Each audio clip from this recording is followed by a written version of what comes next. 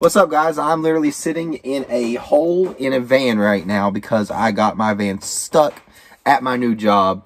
And I was sitting here and this quote came to my mind. It says, "You do not have to know where you're going to know you should not stay." And how this relates a lot to in our lives, but it also relates to the physical place I'm in right now of I don't really know where I'm going after this, but I know that I don't need to stay in this spot. Like, somebody is on their way to come and rescue me, and I know that I can't stay here, but I need to move, even though I don't know where I'm going to go. Just kind of had this realization of we do this in our lives too. Maybe you are at a job that you absolutely cannot stand, and you know you need to get out, and you feel it. You're just like, I have to get out of here, but you're comfortable there, and you're scared to leave, so you stay there and continue to suffer instead of looking for something different when you know you need to get out.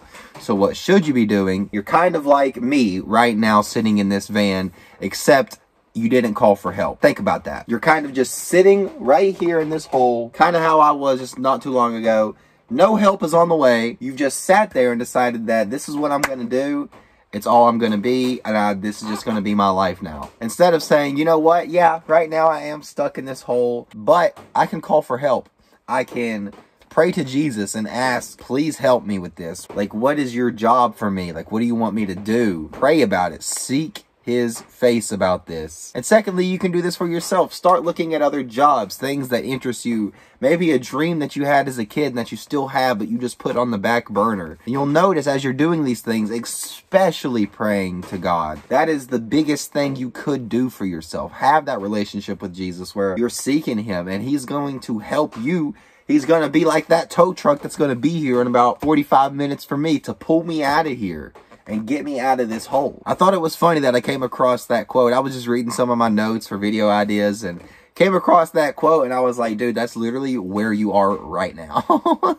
But I think there are several instances where this very thing is true. It could even be a relationship that you have found a comfortability in, but you know that it's not one that you need to stay in, maybe because it's not glorifying God and it's going against what God wants for you. It could be that, or it could simply be the fact that you're really not happy in this relationship and you want to walk away, but you're scared to hurt the other person and whatever all else could happen. So what you've done is you've dug yourself into this hole. You are in the van right now with me and you're just sitting there and we have not called for help. Should you call for help? Absolutely. You should be praying, God, do I need to stay in this relationship? Do I need to get out of this relationship? If there are certain things going on with your partner, talk to your partner. That's one of the most important things you can do.